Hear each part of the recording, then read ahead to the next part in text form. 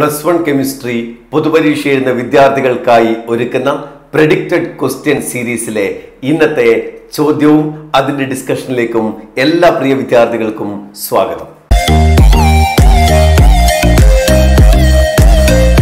ഇന്നത്തെ predicted question സീരീസിലെ ചോദ്യം classification of elements and periodicity in properties എന്ന തേർഡ് ചാപ്റ്ററിലെ ചില ക്വസ്റ്റ്യൻസ് ആണ് നമ്മൾ ഡിസ്കസ് ചെയ്യുന്നത്.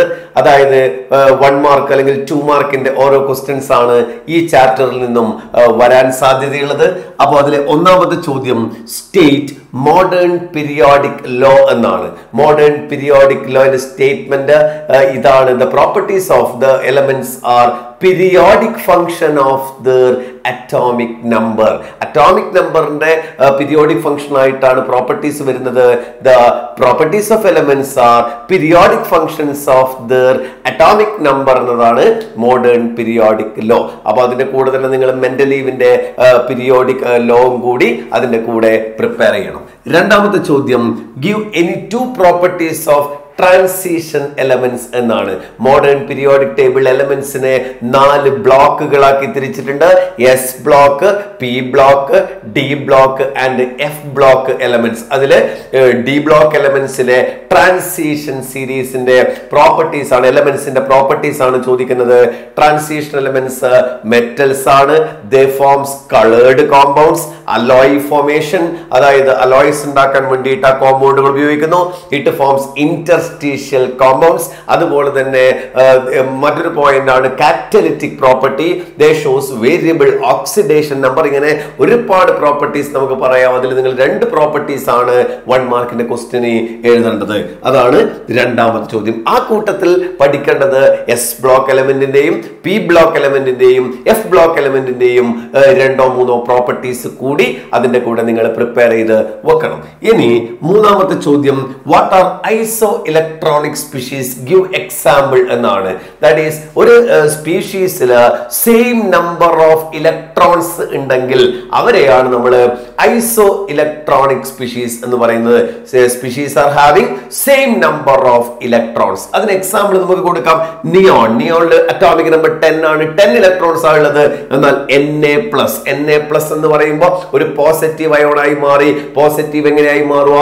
ഇലക്ട്രോൺ ലൂസ് ചെയ്തിട്ടാണ് പോസിറ്റീവ് അയോണായി മാറുന്നത്. അപ്പൊ 11 ഇലക്ട്രോൺസ് ഉണ്ടായിരുന്നു സോഡിയത്തില്. അപ്പൊ ഒരു ഇലക്ട്രോൺ പ്ലസ് ചാർജ് എന്ന് പറയുമ്പോൾ ഒന്ന് ലൂസ് ചെയ്തു. അപ്പോ 10 ഇലക്ട്രോൺ ആണ്. So neon and Na+ R iso electronic species. ഇതിന്റെ മോളിക്യൂള് നമ്മൾ എടുത്തു കഴിഞ്ഞാൽ CO and N2, carbon monoxide. നമുക്കറിയാം കാർബൺ പ്ലസ് ഓക്സിജൻ ആണ്. കാർബണിൽ 6, ഓക്സിജനിൽ 8, അങ്ങനെ 14 ഇലക്ട്രോൺസ് ആണുള്ളത്. N2ല് 2 നൈട്രജൻ ആറ്റമാണ്, 14 ഇലക്ട്രോൺസ് ആണ്. അങ്ങനെ CO and N2 are the another example for iso electronic species. അതാണ് നെക്സ്റ്റ് ക്വസ്റ്റ്യൻ. അതായത് Y Na+ is smaller than Na എന്നാണ്. അതായത് Na+ എന്ന് പറയുന്നത് നമുക്കറിയാം that is number of electron 10 ആണ്. 28 എന്നാണ് അതിന്റെ കോൺഫിഗറേഷൻ വരിക, ഇലക്ട്രോണിക് കോൺഫിഗറേഷൻ. സോഡിയത്തിൽ 11 ഇലക്ട്രോൺ ആണ്. 281 3 ഷെൽസ് അവിടെ ഉണ്ട്. ഇവിടെ 2 ഷെൽസ് ആണ്. അങ്ങനെ ഇലക്ട്രോണിക് കോൺഫിഗറേഷൻ, ഷെൽ കോൺഫിഗറേഷൻ എഴുതിയാൽ മതി. അപ്പൊ ഇവിടെ 10 ഇലക്ട്രോൺസ് ആണ്. സോ Na+ ഈസ് സ്മോളർ, 2 ഷെൽസേ ഉള്ളൂ ദാൻ Na. അപ്പൊ cationic radius is smaller than it's atomic radius എന്നുള്ളതാണ്. എന്നാൽ ആനയോൺ ആണ് നേരെ തിരിച്ചാണ്. അതിന്റെ എക്സാമ്പിൾ കൂടി പറയാം. Cl- is greater than Cl എന്നാണ്. അപ്പൊ Cl- അവിടെ നമ്പർ ഓഫ് ഷെൽസ് അല്ല, ന്യൂക്ലിയർ ചാർജ് വെച്ചിട്ടാണ് അതിന്റെ റീസൺ പറയേണ്ടത്.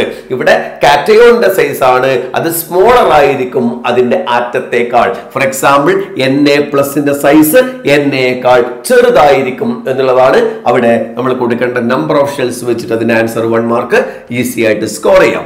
Next is define ionisation enthalpy എന്നാണ്. ഡിഫൈൻ അയോണൈസേഷൻ എൻതാൽപ്പി, ഒപ്പം തന്നെ give the trends in group and period എന്നുള്ളത് 2 മാർക്കിന്റെ ക്വസ്റ്റ്യൻ ആയിട്ട് വരാം. Definition of ionisation enthalpy: it is the amount of energy required to remove the outer most electron of an isolated gaseous atom. Isolated gaseous atomത്തിന്റെ ബാഹ്യതമ ഷെല്ലിലുള്ള outer most ഷെല്ലിലുള്ള ഇലക്ട്രോൺസിനെ loose ചെയ്യാൻ നമ്മൾ കൊടുക്കുന്ന എനർജിനെയാണ് ionisation enthalpy. It is amount of energy required to remove the outermost electron of an isolated gaseous atom എന്ന് നമുക്ക് definition കൊടുക്കാം. ഗ്രൂപ്പിൽ പീരീഡിലെ trend down the group ionisation enthalpy decrease. Size കൂടുന്നു, ആറ്റത്തിന്റെ electron പെട്ടെന്ന് release ചെയ്യാൻ വേണ്ടിയിട്ട് കഴിയും, കുറച്ച് എനർജിയെ കൊടുക്കേണ്ടു എന്നുള്ളതാണ്. So down the group ionisation enthalpy decreases and along the period from left to right along the period ionization enthalpy increases എന്ന് നമുക്ക് answer കൊടുക്കാൻ വേണ്ടിയിട്ട് കഴിയും. Next one is electron gain enthalpy of fluorine is less than that of chlorine. നമുക്കറിയാം electron gain enthalpy down the group decreases ആണ്. അങ്ങനെയാണെങ്കിൽ electron gain enthalpy of fluorine ആണ് maximum വരേണ്ടത്, പക്ഷെ അവിടെ ക്ലോറിനാണ് മാക്സിമം വരുന്നത്. എന്തുകൊണ്ടാണ് ഫ്ലൂറിന് ഇലക്ട്രോൺ ഗെയിൻ എൻതാൽപ്പി ക്ലോറിനേക്കാൾ കുറയുന്നു എന്നുള്ളത് ഓർമ്മിക്കണം. Due to the small size of fluorine. ഫ്ലൂറിന്റെ reason കൊടുക്കുന്നത് ഫ്ലൂറിന്റെ സൈസ് സ്മോളർ ആയതുകൊണ്ട് അവിടെ ഇലക്ട്രോണിക് റിപ്പൽഷൻ.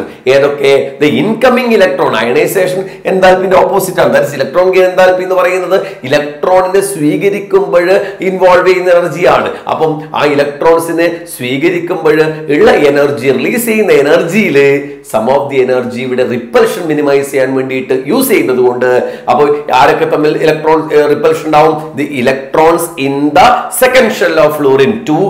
7 ആണ് fluorine electronic configuration, atomic number 9 ആണ്. അപ്പൊ ഈ 7 ഇലക്ട്രോൺ, ഒരു ഷെല്ലിലുള്ള 7 ഇലക്ട്രോൺസും ഈ ഇൻകമിംഗ് ഇലക്ട്രോൺസ്, ഒരു ഇലക്ട്രോൺ ഗെയിൻ ചെയ്യുന്ന ഇലക്ട്രോൺ ഇല്ലേ, ആ ഇലക്ട്രോണും തമ്മിലുള്ള repulsion, the repulsion between incoming electrons and electrons already present in the second shell takes place എന്ന് കൊടുത്താൽ മതി.